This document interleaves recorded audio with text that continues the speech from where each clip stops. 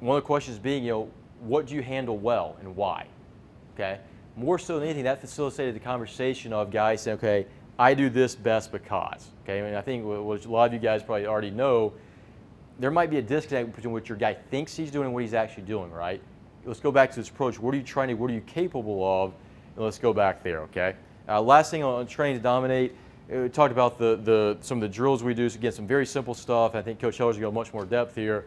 We do a very simple 2-seam, 4-seam, okay? And by that, I simply mean we're going to mix, we're going to show them a 4-seam, we're going to show them a 2-seam, be it front toss, be it short toss, be it overhand. And sometimes we're going to have them call out as they're swinging 2 or 4, okay?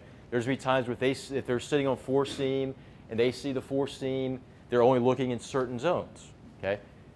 It might be 2-seam, 4-seam, and they're simply taking any kind of 2-seam.